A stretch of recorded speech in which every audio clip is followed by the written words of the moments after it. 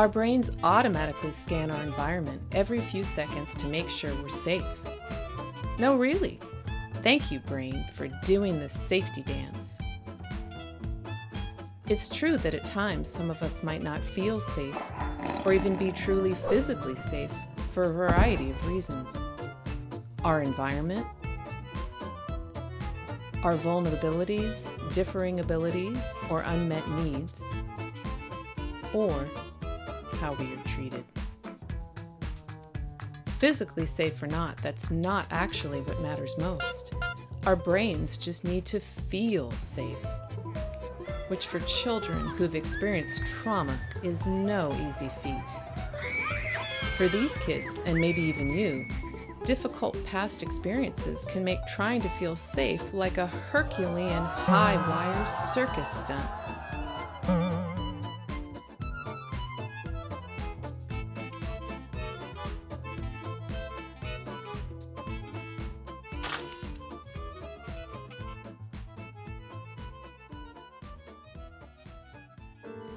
Dr. Stephen Porges, founder of the polyvagal theory, explains how even when there is no obvious threat, our nervous systems may not be convinced, especially for kids with backgrounds of trauma.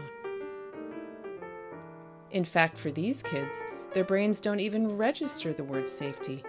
Their brains are so busy yelling danger, they're perpetually overwhelmed with what Brave Brains author Jessica Sinarski calls safety blindness.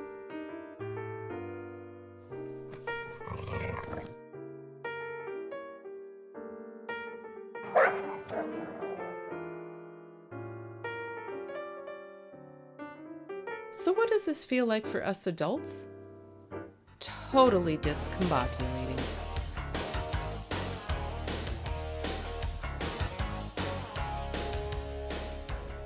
Because we're parenting kids who can't sit still, can't calm down, can't be nice, can't control their body, can't listen, can't learn, can't sleep, and can't help it.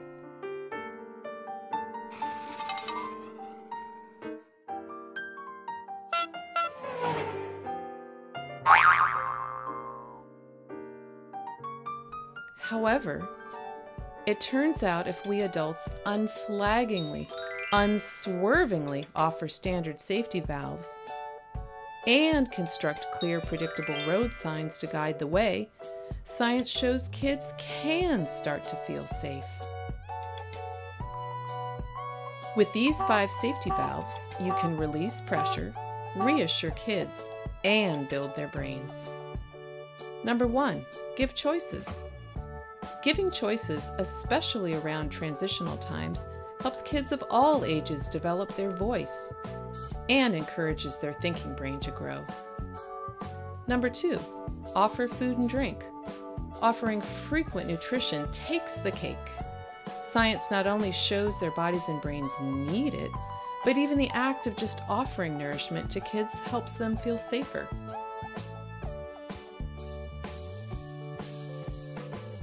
Number 3, pocket pal or fidget friend.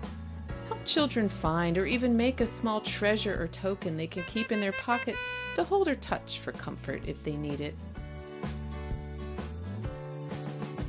Number 4, safe spot. Kids need a soothing place where they can go to feel safer, even just in their imagination if they can't physically leave. Number 5, time in. For these kids, practice time-ins, not time-outs. Brains remain in a state of fear when they feel profoundly alone, as in, no one can keep me safe. Staying connected, especially around times of conflict, is paramount. If a child must be apart from a trusted adult for time to themselves, make sure they have access to rhythmic activities like a swing, rocker, music, a sport, plus cuddly comforts to help their brains soothe and settle. Besides setting kids up with consistent safety valves, even more important for you as the caregiver are the road signs of safety.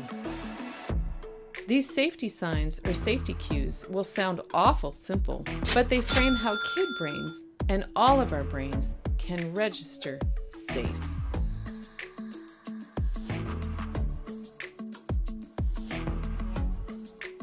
Number 1, smile. So simple, right? A genuine smile triggers brains to feel sublime. Better yet, a real smile shows a child that at least one adult thinks they're the cat's meow. Number 2, eyes. A warm, welcoming, friendly gaze says it all. Because of our pupils' automatic reactions, our eyes really are windows to the soul.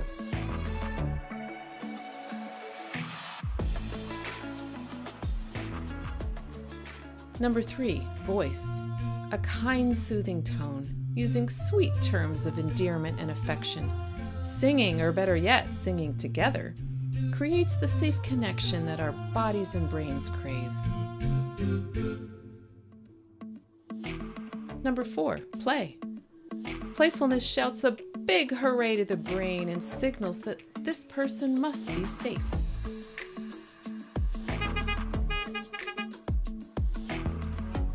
Number 5, touch.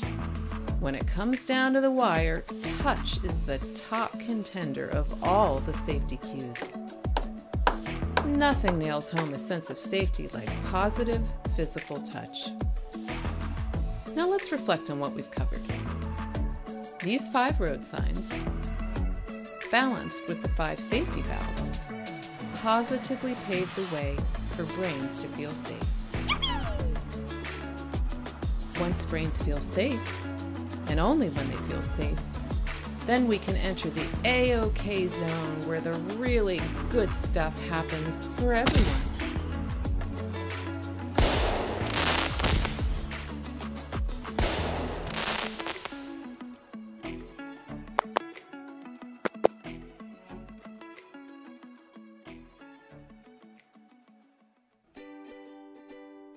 Now, no one knows better than you how to keep your kids' brains feeling safe.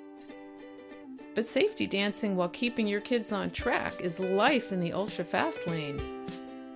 Be sure to put on the brakes now and then, even for just a beat, to take care of your own brain so that you can feel safe too. For more resources on felt safety, hustle on over to Robbyn Peters Bennett, Robyn Gobbel, Dr. Jaiya John, Stephen Porges, Richard Rose, Jessica Sinarski, and TBRI.